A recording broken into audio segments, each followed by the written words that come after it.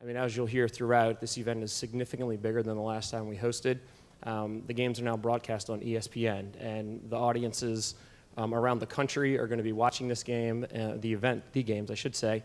And it helps remind them that New Orleans is a great place to host an event, and it's a great place for people to come and visit. So it's very important to us. And to the economic impact, you know, in 2013, the economic impact was around $43 million for the state. So we anticipate with this being a larger event, the more events surrounding it, we think we're going to eclipse that this go round as well. Anytime we can partner with the NCAA is a unique opportunity for us as the host institution.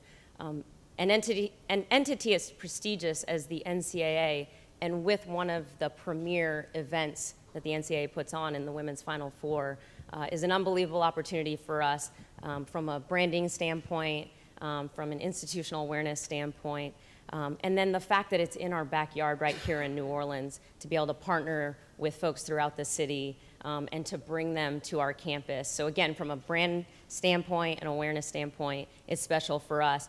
Yeah, I'm really excited to, in my first year, to have experienced all the events that Jeff listed out earlier, and the opportunity to partner with Tulane. We're two of the, I think, 7 institutions here in the New Orleans metro area. So to partner with them on an event this prestigious is awesome, and I'm really excited to be a part of the Women's Final Four on this end. I've had a chance to go before, so to be on this end and see the behind the scenes and all the work that Jeff and you, Lynn, and everyone in this room has put together is awesome.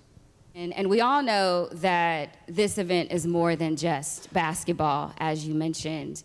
And for a lot of major events like the Women's Final Four, they can sometimes feel inaccessible for the local community. So it is our job as local ambassadors, being a part of the local organizing committee, and working with the NCAA and kind of being your liaison here in the community, to help build those relationships and connections to where the event does feel more tangible for that community.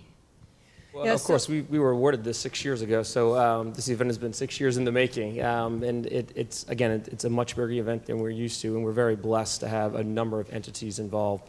Obviously, as we mentioned, the 2 co-host institutions with UNO and Tulane, also the Sugar Bowl and the Greater New Orleans Sports Foundation, we're all working together. And we have different, it's a community-wide effort. We've got Dillard University and Xavier who's involved as well. We've got the Smoothie King Center and their staff, which has been phenomenal, as well as the Convention Center. And also, this couldn't have been done without the city. And I know she slipped in right as we started, but Councilwoman Nguyen is over here. We thank you for coming today and all your support. But from the city level, starting with the mayor's office, the city council, and all of their departments across the board, whether it be Homeland Security, EMS, fire, everybody. It's been a wonderful partnership to have everybody included. So, like I said, it's been 6 years in the making. It started as the occasional phone call, the occasional visit, and over the last year, it's ratcheted up quite a bit. We're meeting in town. NCAA comes in town on a monthly basis, which started out as weekly calls, is now up to daily calls, which is all part of the fun. So I think we're in a very good spot planning-wise. And from expectation, you know, our goal here as an LOC is to exceed the NCAA's expectation. As Monica mentioned, the relationship is extremely important to us. Our goal is to execute the event flawlessly.